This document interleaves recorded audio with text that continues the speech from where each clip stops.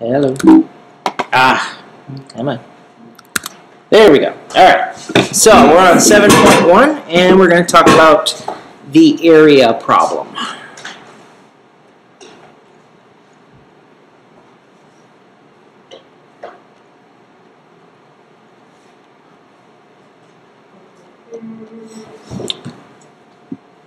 So here's a y-axis and here's an x-axis. And what we want to do from some point A to some point B is we want to find the exact area underneath this curve. That's the goal. Let's pick that, make that a little bit bigger. There we go. So we want to know what this area here is.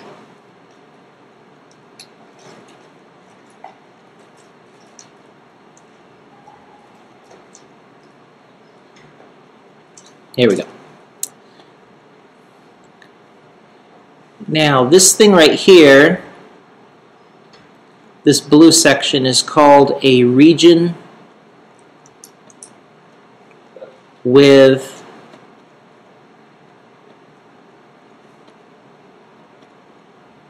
curvilinear boundaries. And that sounds more complicated, McKenna, than what it really is. All it means is that one of the boundaries is a curve.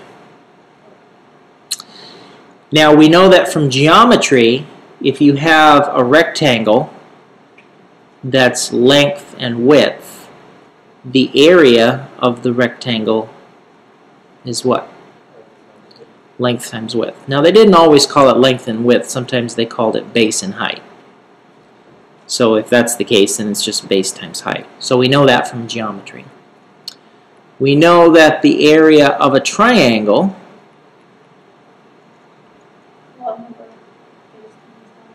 the area of a triangle is equal to 1/2 the base times the height. We know the area of a circle, pretend that's a circle,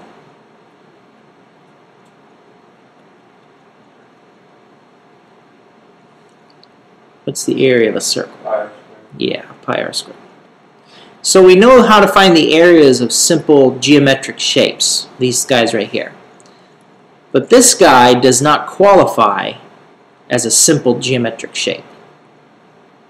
So now we've got a problem, hence the area problem. We want to find the area of that region, and so what we're going to end up doing is we're going to end up using simple geometry as a way of approximating the area underneath the curve.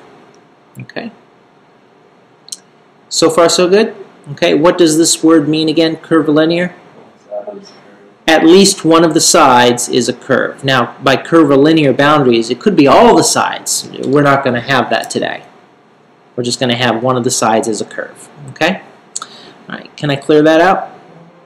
All right, so now I'm going to draw a larger y-axis and a larger x-axis.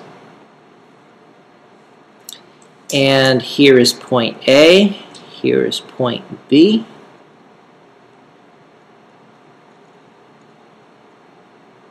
And this right here is the function f of x. So, we want to find the area underneath the curve.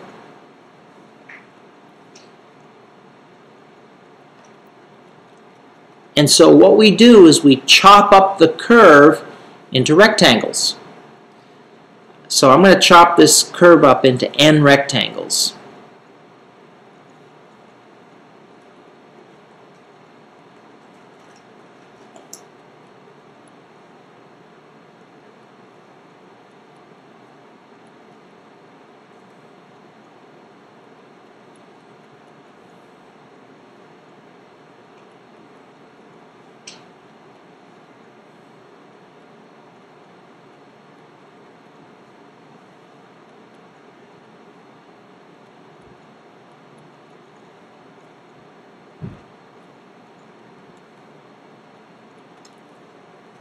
Okay. Now what I've just done here, Now we could count this. 1, 2, 3, 4, 5, 6, 7, 8. So what I've really done here, Carrie, is I've cut it up into 8 rectangles. But we're going to pretend that there are n of them. N rectangles total.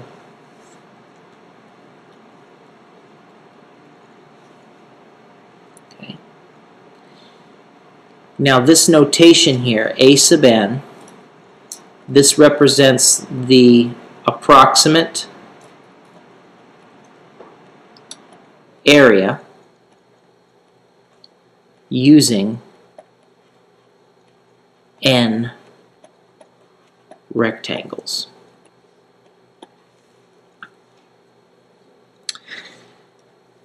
Now, I know you're writing your notes, but just real quick, look up here on the board where my cursor is.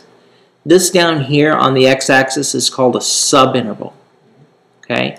So is this part right here. So what we've just done is we've cut the x-axis up into how many subintervals? 8. Literally 8 from what I've drawn. But we're pretending that there are n of them. So what I'm going to do here, McKenna, is I'm going to put a little ellipsis on the inside, and that ellipsis means can keep going on and on and on. Pretend that it keeps going on and on and on. So this part right here is the width.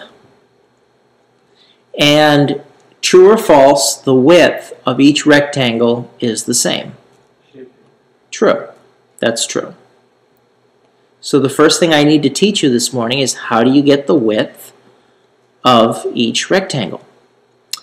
Well, what you do is you take b minus a and you divide it by the number of rectangles. And that's the width of each rectangle. We're going to call this delta x. We're going to call this delta x. Now, David, what I'm going to... Is that because the width change in x is the width? Mm-hmm. That's exactly right. So this point right here, this is the point A plus delta x. Where is this point right here? A plus 2 delta x. 2 delta x. That's exactly right. Do you see that? Yeah. This point right here, 3 delta x. Now remember, we're doing n rectangles, not the 8 that we can count. Okay, so where is this one right here? B minus delta x. Oh, that's an excellent... Wow, yeah, that's perfect. That is b minus delta x, yes. But in terms of a, it's a plus...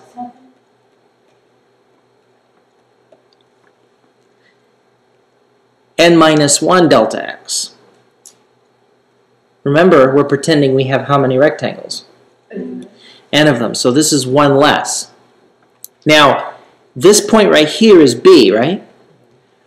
But that's going to be at a plus n delta x. But that's okay because what is delta x again? It's b minus a over n, right? So that becomes a plus n times b minus a over n. The n's divide away, the a's cross out, so it just becomes b. Okay? So the widths are all the same. Are we agreed? Okay? Now what I'm going to do here, Carrie, is I'm going to use something called the right hand rule.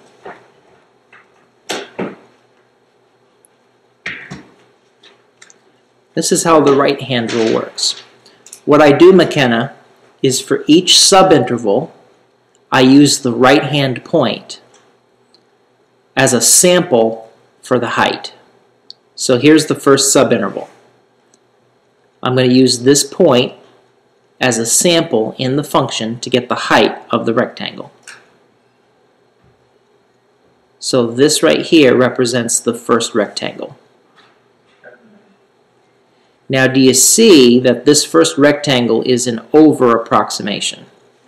Yeah. Yeah, because it goes out a little bit over the function, right? So right here, David, here's the second subinterval. I'm going to use the right-hand point. Now, if one's an over, do all of them have to be over? Not necessarily. As a matter of fact, we're going to see that some of these rectangles are not over approximations. It depends more on the way the function looks. Okay. Right here, Carrie, here's the third subinterval, so I'm going to use the right-hand point as a sample for the height. Plug it into the function, get the height of the rectangle.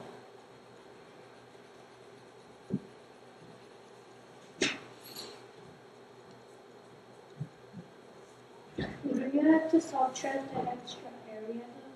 If you wanted to get the exact, which we're going to eventually do, but right now we just want to get an approximate.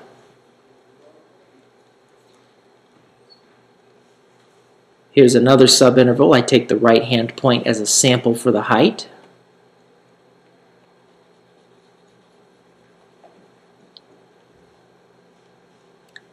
Here's another subinterval. I sample the right-hand side for the height. Now notice that this one right here, though, what's different about this one?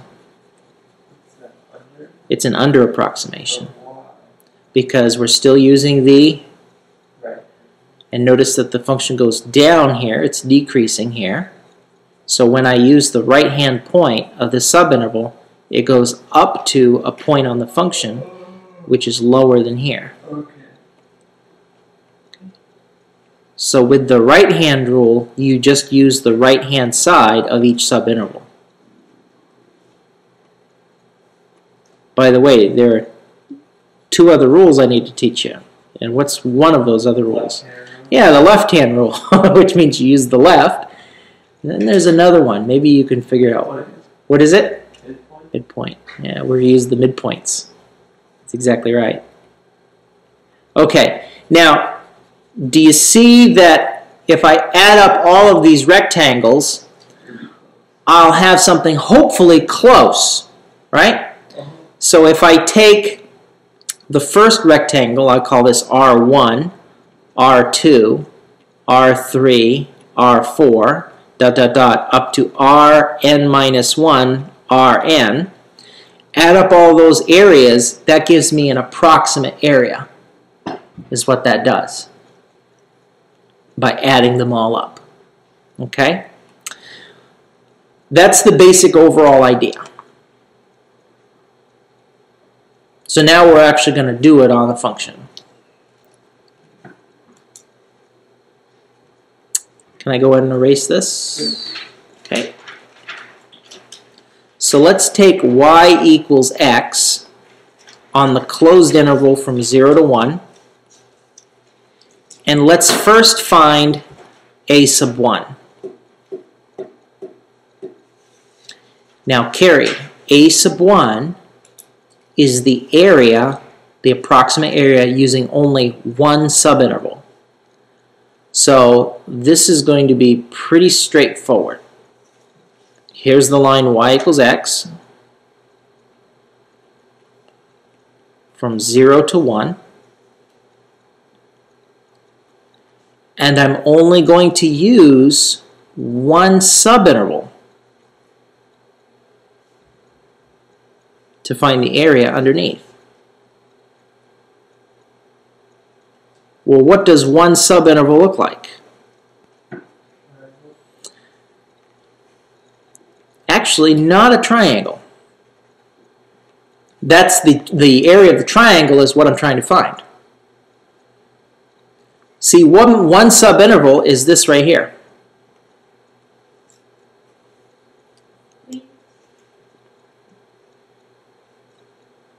So I'm going to use, again, the right-hand rule. And what I do, okay, now, again, how do we find delta x? Right? What is b? 1 minus 0 all over 1. So the width of this rectangle is going to be 1. So McKenna, the right-hand rule says sample this right-hand point to get the height of the rectangle. And so this is the rectangle we're looking at. Now remember, this is supposed to be an approximation. You can already see it's going to be a bad one, right? Okay? All right. Now, what is the area of this rectangle? It's equal to the width, which is 1, times the height, which is 1. So the area is 1, and that's a sub 1.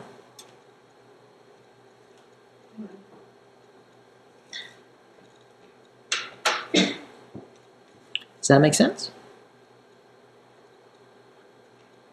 A sub 1 is the most boring. Now we'll do a sub 2.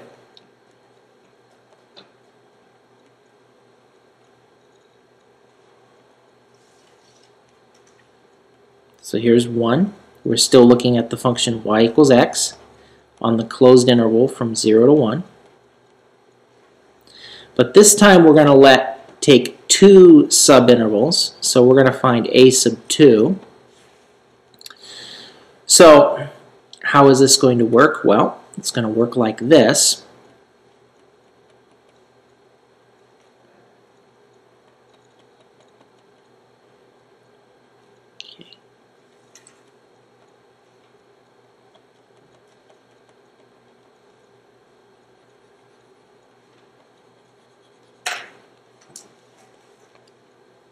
Now, what is delta x? What do I do to get delta x again? Yep. 1 minus 0 over 2. So the width of each of these rectangles is 1/2. That's the width of them. Okay. Now, what's the height of the first rectangle? 1/2. 1/2. It's the value here, the x value here, plugged into the function. So the width is 1/2, the height is 1/2. So for the first rectangle, it's 1/2 times 1/2. Plus the second rectangle, It's 1/2. Times 1. 1/2 times 1. So this becomes 1/4 plus 1/2, which is 3/4. Now that's still not very good, is it?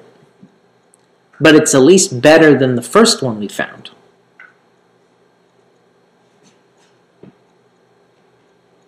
Would you agree?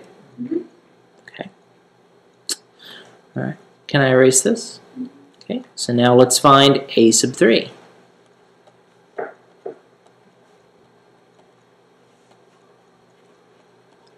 Now remember, a sub 3 is the approximate area found using 3 subintervals.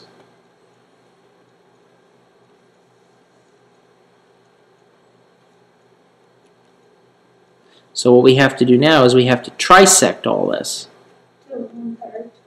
That's exactly right. So the width of each rectangle now is 1/3.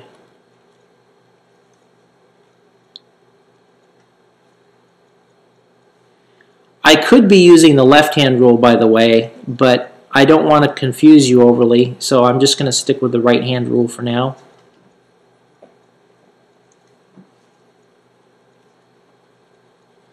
So this forms 3 rectangles. Delta x, we've already decided, is equal to 1/3. Okay, so what is the area of the first rectangle? The width is 1/3. What is the height? 1/3. So 1/3 times 1/3. That's 1/9 is the area of the first rectangle. Okay. The width of the second rectangle is 1/3. The height is 2/3. So 1/3 times 2/3 is 2/9. And then lastly, 1/3 times 1, which is 1/3. All right, got a little bit of a conundrum here because I have to get common denominators to add them all up, right? So I'm going to turn that 1/3 into a 3/9. And now I can finally add them up. That adds up to 6/9, which reduces, by the way, to what? 2/3. So the approximate area now for a sub 3, Again, what is capital A sub 3 again? Can you give that back to me?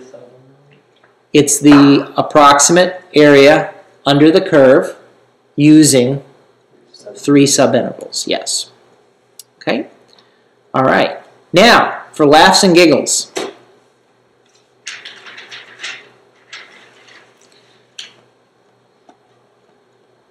Let's find A sub 10.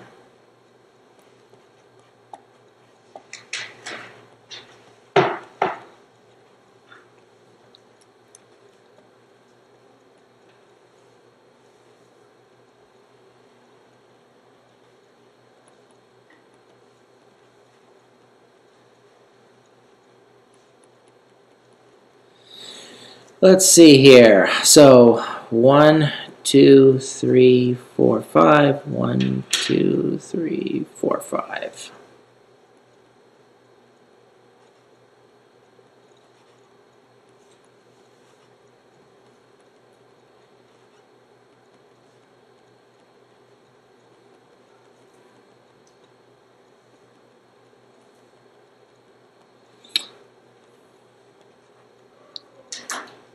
Still using the right hand rule.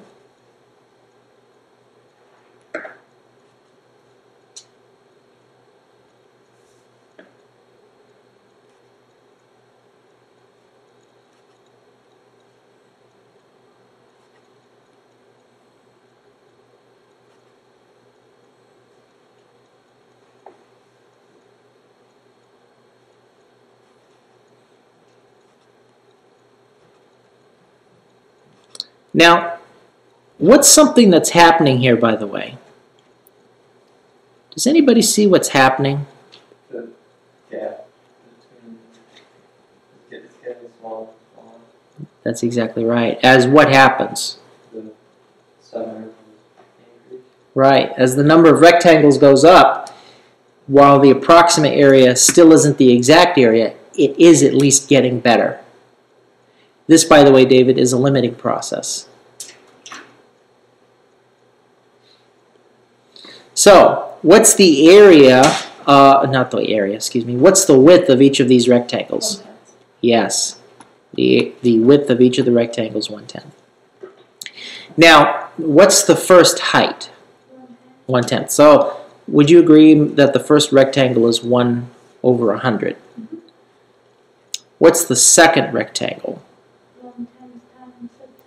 1/10 times 1/10 times 2/10. So 2 over 100. And we can actually see a pattern now emerging. The next one's actually going to be 3 over 100. And this is going to just keep going until we get to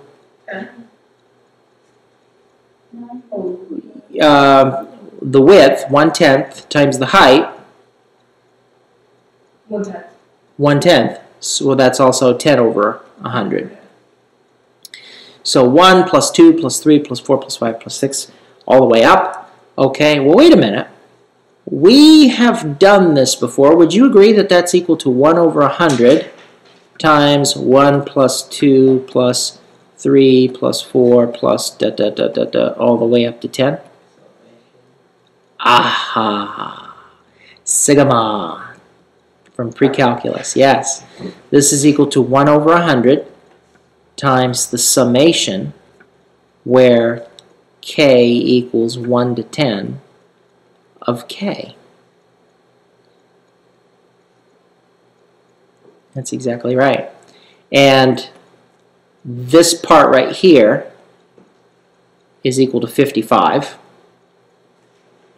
So this becomes 55 over 100, which is 0.55.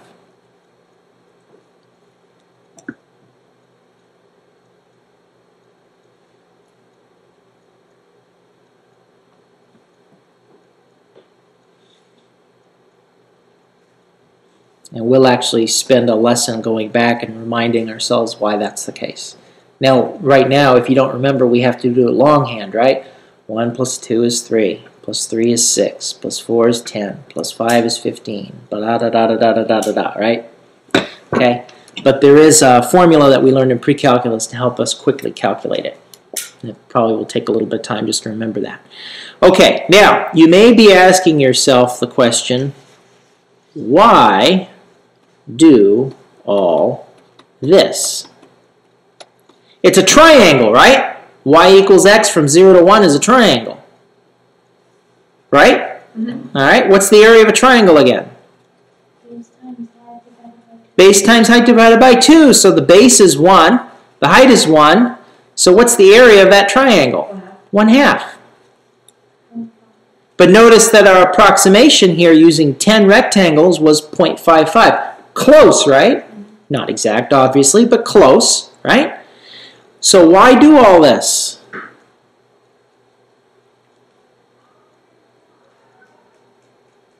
Practice. Yeah, it's because not every function in the universe is y equals x, right? Agreed? All right, sometimes you have a function f equals natural logarithm of x, which looks like this. And let's say you want to figure out what the area is from 1 to 5. Okay. So in order to do that successfully, you need a technique.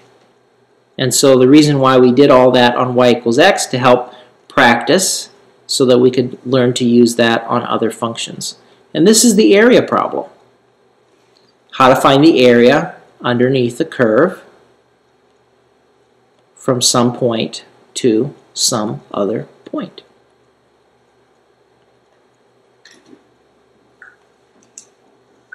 Okay? All right.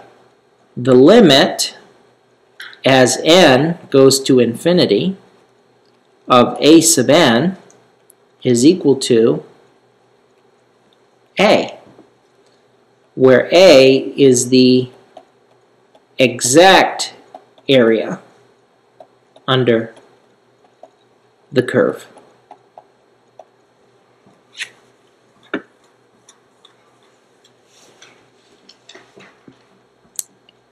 As you get more and more and more rectangles, the area approximation gets better and better and better and better and better. And that's the area. So this right here, everything that I've been showing you is called the method of rectangles.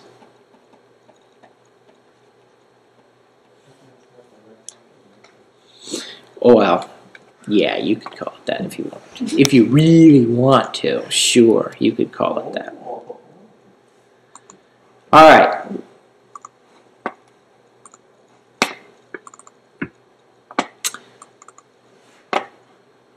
Let's use, change my name.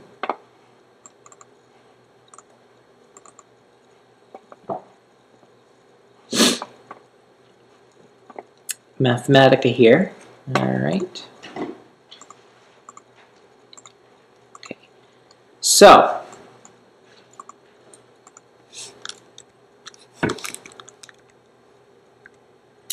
this is the function right here.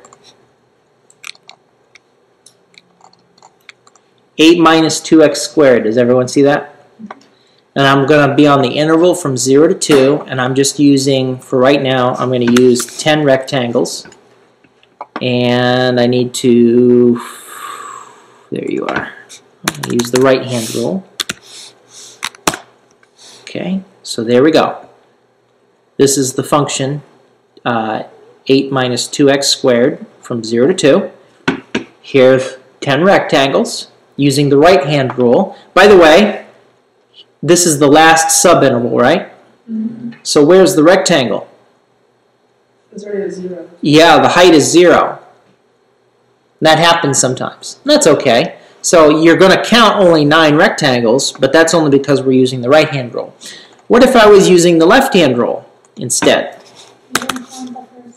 Yeah, I'd use the left-hand side, and this would be what kind of an approximation? Over. It's over approximation. Right here. Midpoint rule would look like this. And do you see now that the height, it comes from the sample, the midpoint sample of each subinterval? Right here. So you find the midpoint of each subinterval, plug that into the function to get the height, And now you have something that's a little bit over, a little bit under. That, by the way, Carrie, doesn't mean you have the exact, because the amount that it's over is not exactly the same as the amount that it's under. But you do have a chance of being a little bit better than what you did before. These three numbers right here use the right hand, left hand, midpoint, and right hand rule. So if I use the left hand rule, I get 11.44. If I use the midpoint rule, I get If I use the right hand rule, I get 9.84, and if I use the midpoint rule, I get 10.68. Let's just use more rectangles now. Let's go up to 50.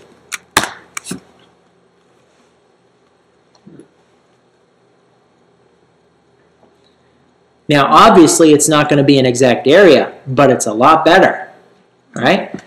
Here's the left hand, right hand, and midpoint. Go up to 100.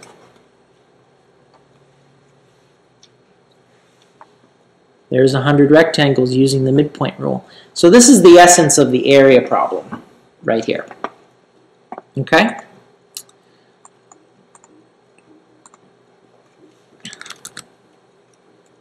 Okay. So a sub x equals the area under the curve of f of x from 0 to some point x. So if this is f of x,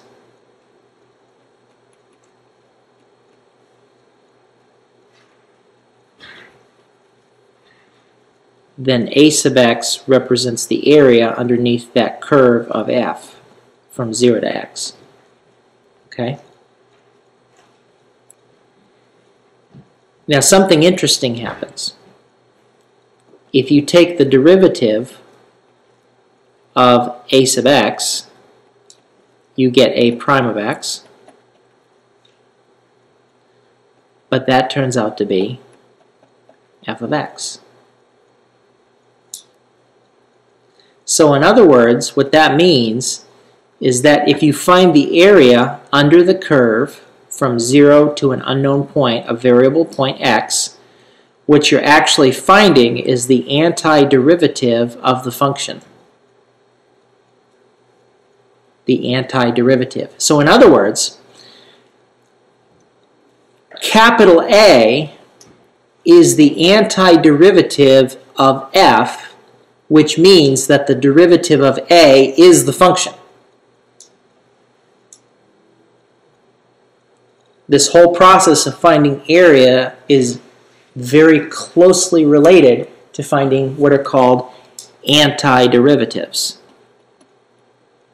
An antiderivative, Carrie, is just going the other direction. So you know how to find the derivative of x cubed. What's the derivative of x cubed? 3x squared. But now here's the question. X cubed is the derivative of what function?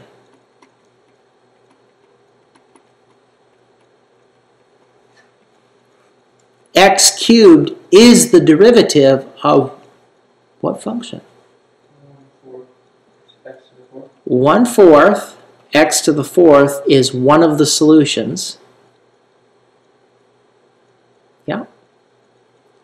Plus